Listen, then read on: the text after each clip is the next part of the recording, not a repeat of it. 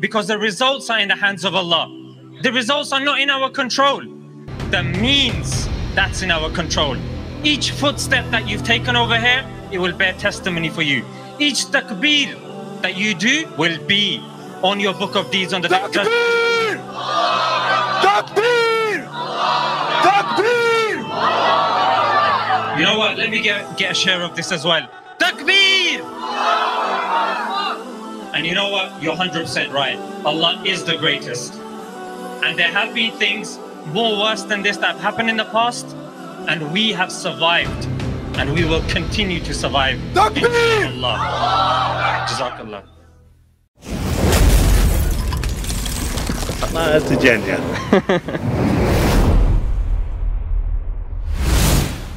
Assalamu alaikum, guys. There is a march or a gathering happening outside the Chinese embassy in London. Yeah, mashallah, quite a few speakers are going to be there. It's Thursday, it's 5 o'clock, so it's a bit awkward timing, but nevertheless the Uyghur cause is, unfortunately, despite its severity, it's not something which is on the tip of people's tongues when making dua. I mean, you guys tell me, when your Imam was making dua during Ramadan, did he mention the Uyghurs in his list of Muslims that are suffering? If he did, then mashallah. If not, then more awareness needs to be created. Alright guys, just got off at Oxford Street, just finding my way now at the Chinese embassy. Just going past the BBC thingy majig, and inshallah should be there soon. There we go guys, I think we're here now. Assalamu alaikum, my name's Ahmad from MPAC UK, and we're part of a coalition. We're all trying to do our bit in this campaign for the Uyghurs. Stand for Uyghurs. Our small part was setting up this publicity stunt, the spectacle. What's the kind of metaphor behind this? The metaphor behind this is that the Uyghurs are watching the world. Yeah. And whether you're secular or you're theist, at least you know that Allah is watching. Yeah. If not Allah, then the people who are suffering, they're watching the world, they're waiting for a response from the world, and you know, they're standing in silence. Their voice has been silenced. We need to be here as witness for them, as voice for them. I was just a young pathfinder, a street boy trying to leave that life behind us. How can I see options if I'm walking around blinded? There's angels in the ghetto, look how Allah came and find us. Who would have thought that I'll be standing in Arabia in this white cloth with the stance of a believer? I came from Gypsy Hill, success didn't meet us. I could have ended up dead on those streets, bruv. You want Allah subhanahu wa ta'ala to make changes, people have been oppressed. Let me tell you where the changes come. You see that, people praying? You want changes, you talk to your Lord. You give Allah subhanahu wa ta'ala's right. It's good to come protest, don't get it twisted. It's good as long as you stand in the correct way, but salah is the way, the communication. The most powerful thing to a believer is his dua. As Ali can testify, I don't leave my house much. Yeah, I normally just record my videos on my comfortable sofa, but there are some causes that I actually feel embarrassed about. That I haven't raised the voice that much, and this is one of those causes. And I know there are a lot of other brothers and sisters that are here that don't know much about this cause. And what was I saying? So I guess the point that I'm trying to say is, this is a new issue for some of us. We feel guilty, but no problem. There are some of us that are in a very similar boat. Yeah? We can start whenever, and this can be the opportunity for us to start. But there are a few questions in my mind. Yeah? I did come here mostly to learn from the speakers. And to be honest, seeing the speakers from such diverse backgrounds, wallahi, makes me so happy. Yeah, whether it's social media brothers, whether it's lawyers, whether it's mashallah shuyukh from different walks of life. It's amazing how we are coming together for such an important cause. But one of my questions is this: for the people that stand up for human rights, where are you now? Where are the people? Where are the people that bang on about human rights when it comes to Muslims? Where are you now? Yeah? Where are the LBC 1 hour long discussions and the people calling in? Where's the BBC question time now? They give us an hour question time. Let's discuss this. Yeah? Let's discuss these issues. Why are you silent now? That's my question. These are my observations. And the power of social media, guys, is remarkable. It's amazing. One example that comes to my mind as I was standing on the side, is that of Mesut Ozil. Yeah, you guys know him, he used to play for Arsenal. And when he spoke out against Uyghurs, Arsenal didn't back him. Yeah, Pro Evolution Soccer removed him. And you know what? We should remove Pro Evolution Soccer from our shelves as well.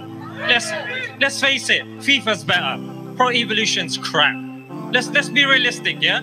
And that's me using polite terms, yeah? And even these commentaries that were taking place, they weren't mentioning Ozil's name. What if more people start standing up? What are you gonna do? Ignore everyone? You can't ignore everyone. The voice is getting louder. The voice is getting louder. And you know what? This is something that sometimes I hear these things about, you know, children being taken out and, you know, things that I can't even repeat on the stage. Honestly, it's mind-boggling. How is this allowed to take place in the 21st century? It blows my mind. I honestly can't process it. Yeah? Subhanallah, I'm thinking, is there any point coming and standing here?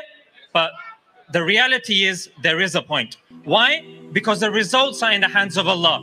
The results are not in our control. The means, that's in our control. Each footstep that you've taken over here, it will bear testimony for you. Each takbir that you do will be on your book of deeds on the Takbir! Takbir! Takbir! You know what? Let me get a share of this as well. Takbir! And you know what? You're 100% right. Allah is the greatest. And there have been things more worse than this that have happened in the past, and we have survived, and we will continue to survive. Inshallah. Jazakallah. We've just, alhamdulillah, finished a successful event here outside the Chinese embassy, as the cameraman, yeah, as you guys can see. No, not the backside of the statue. Alhamdulillah, they're taking the thing down now as well, and you can see just you can see the you can see the events just finished off, tapering off. It was quite packed. One thing that I really liked was the variety of people from different backgrounds, different professions, coming together for this cause. MashaAllah. What did you think? No, it was good, man, because to be honest, with this kind of stuff, when it comes to the issue of Palestine, people jump on, it's like a trend, become like a fashion, you know, but to see a good amount of people, I would say it was decent, but I'm sure we could do much more because the problem there is massive. We're talking about millions of people, and it's basically another Holocaust. Like, there was a phrase that was used to say, never again, but we can see the same thing, the history repeating itself, and I think it was good, because I've done a few things with a few Jewish people. We went to, I think it was the Chinese center, I don't know if it's a community center, I can't remember where it was. We went there, out with them, with a few banners, but it's nice to see Muslims finally doing something about it rather than Jewish people, which is more close to the heart.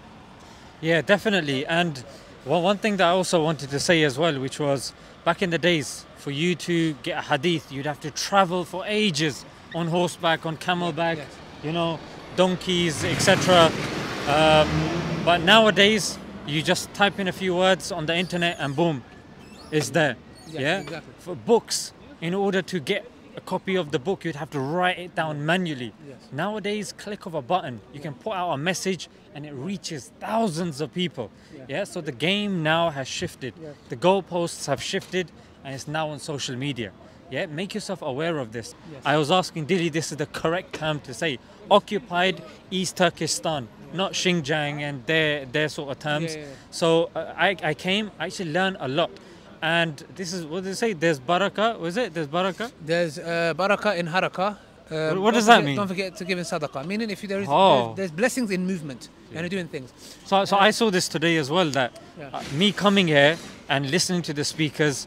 And by the way, I've got a cold. As you can see, but I'm wiping my nose like it's happy days. I've got a cold, but you know I had to. Oh yeah. It's all right. Yeah. Oh, so, can I wipe it with it? So alhamdulillah, it was really nice. And when you hear events like this, guys, definitely come, listen. Listen to these things, learn, increase your knowledge base, and inshallah, even if you're speaking to your family members, your friends, and you never know when you'll be in a position, or in an interview, or you'll get to write a blog, or be in a position of influence. Yeah, whatever you can do, man. Whatever you can do, social media, whatever it is, just share, man. It doesn't. Everyone's got social media. If everybody posted it, wallahi, the whole globe would know. That's right. All right.